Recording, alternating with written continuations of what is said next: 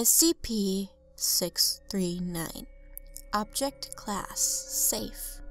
Description: SCP-639 is a Caucasian male approximately 1.6 m in height and weighs 78 kilograms. Age 24. SCP-639 is viewed simultaneously in all angles regardless of the viewer's position. Being in front of the figure will have a view of his front, back, sides, and so forth.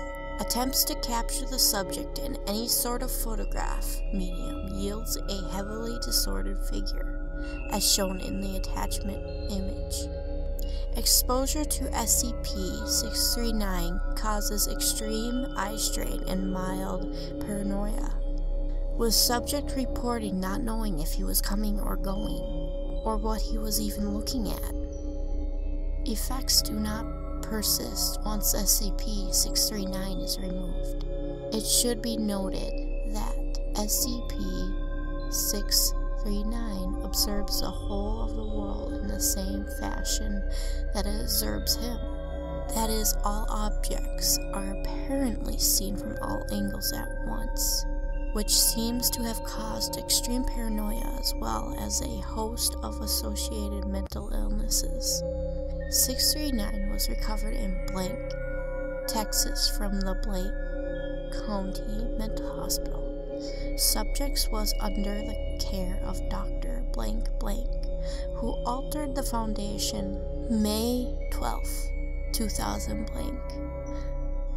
639 was picked up by agents Blank and Blank under the guise of a medical transfer. Class C amnesiatics were administered to staff. SCP-639 was transferred to Site Blank, where he is currently being kept.